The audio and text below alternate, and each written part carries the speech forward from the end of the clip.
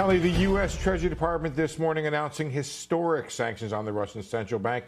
It prohibits U.S. persons from transacting with the Russian central bank, Russia's National Wealth Fund, and its finance ministry. The U.S. is joined by, or will be joined by, nearly all developed nations in the sanctions that target a G20 central bank for the first time.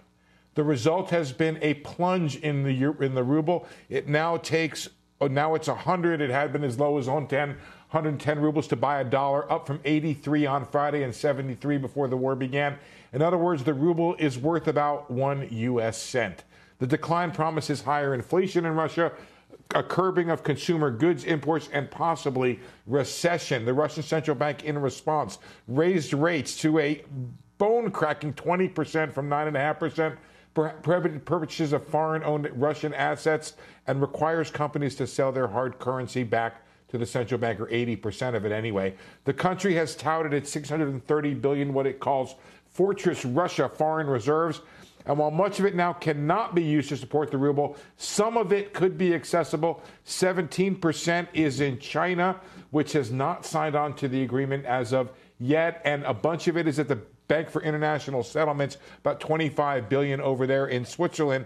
They are not subject to Swiss law. Russia may have access to that money.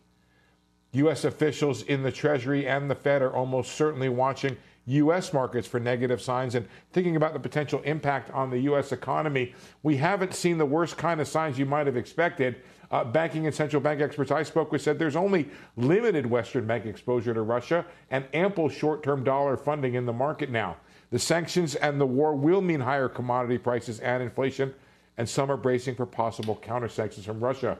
There could be additional impacts from the next shoe to drop, the naming of those additional Russian banks barred from the SWIFT financial messaging system. That could be coming in the next couple days. And I was going to ask, Steve, how many different measures are left at this point? Because it feels like pretty much everything has already been thrown at the Russian economy. Am I right in that, or are there still many more levers to pull here?